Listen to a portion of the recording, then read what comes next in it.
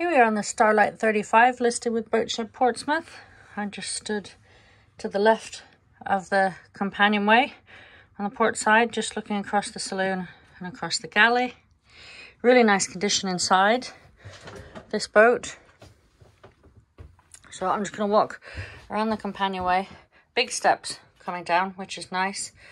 You've got a nice sized heads on the port side, including shower room. Nav station, big old nav table there, which is nice. You got posts like this, which are quite often missed on some other boats, but they make it easy to hold on to. Nice rail here to hold on to. Again, you can see the headlinings and the wood, all really good.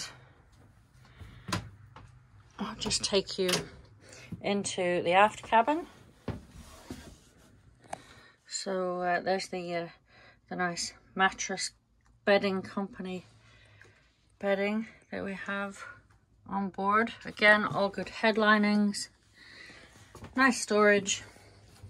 So bringing you back out, I'm now stood to the starboard side, looking across the saloon.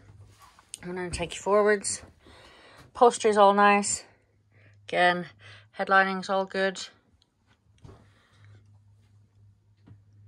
Really nice saloon area, nice big saloon table. So just walking through and into the forward cabin.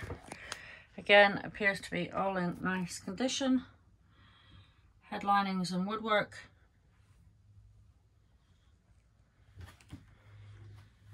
And I'll just spin you around so you can get a feel for looking aft. And take you back to where we started.